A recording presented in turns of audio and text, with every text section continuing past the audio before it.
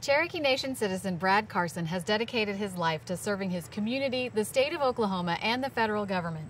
Now, as the 21st president of the University of Tulsa, he's brought his leadership skills home with renewed focus. The leader has to establish a vision. That's what separates a leader from a manager.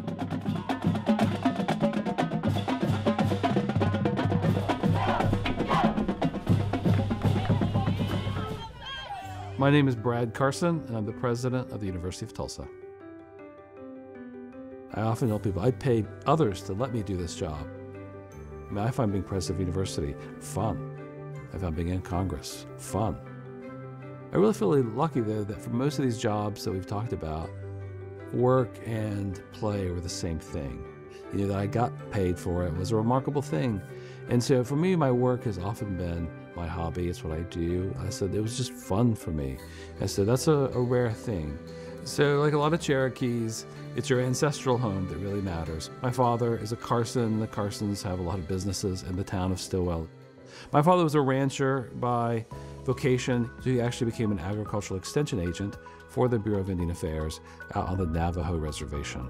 So I was born on the Navajo, as was my brother. My parents spent a long time out there before moving to the eastern band of the Cherokee, also with the BIA. So we moved around a lot from kind of reservation to reservation. Until I was 15, he retired, and we came back to Tulsa, where I graduated from Jinx High School. Definitely growing up with my father working for the BIA had a profound influence on me because I saw a part of the country that most people hear about but never visit themselves. And when you grow up in these kind of small towns, reservation towns like we did, you can see how much the government played a role in people's lives. And good government could help, bad government could really hurt. So I was always a kid who wanted to be interested in politics. My parents believed it was the highest calling. They actually said there are only 3 vocations worth pursuing: preacher, teacher, or politician. I worked on campaigns when I was a teenager. In my 20s, I licked envelopes and knocked doors, put up yard signs, until the day came when I turned 30 that I decided I'd run myself for office. And so I was a politician. What was then the 2nd District of Oklahoma, you're representing the most Native American congressional district in the nation.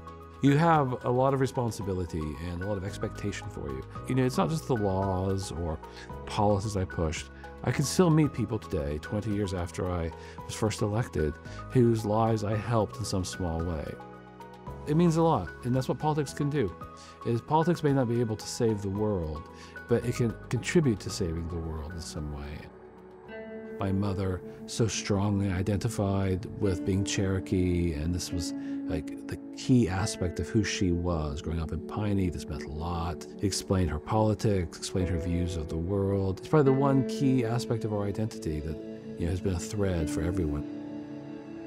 After I got out of Congress, I joined the faculty at the University of Tulsa, and I now still teach here at the University of Tulsa 3 classes.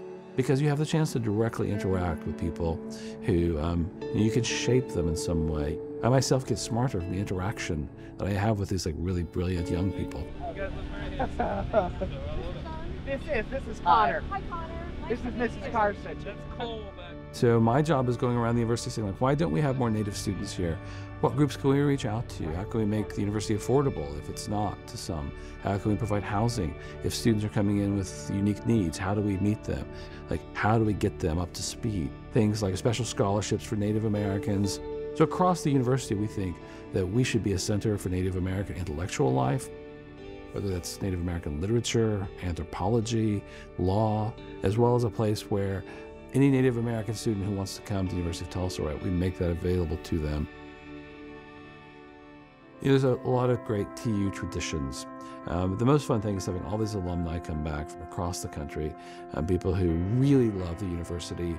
This university made a huge difference in their life, and you get to hear those stories. And to me, that's the reason you do this. It's like someday the students that I teach 30 years from now will be those distinguished alumni. And I want them to say President Carson made an impact on my life. This university made an impact on my life. I light the bonfire, yes. Thanks for coming out again, you guys. Oh, we're glad to be here. The distinguished alumni and I, we all light the bonfire together. So we have a great bonfire right out here on the Commons, and it's one of the signature events of our homecoming. So the president is always there helping light that. I want to be remembered for having dedicated my life to the betterment of Oklahoma. Growing up here, the idea that I didn't choose Oklahoma. Oklahoma chose me, and that my goal was to try to improve it. And that's what I'm trying to do, whether it's in politics, whether it's teaching, whether it's university president. I want to make an impact on the world.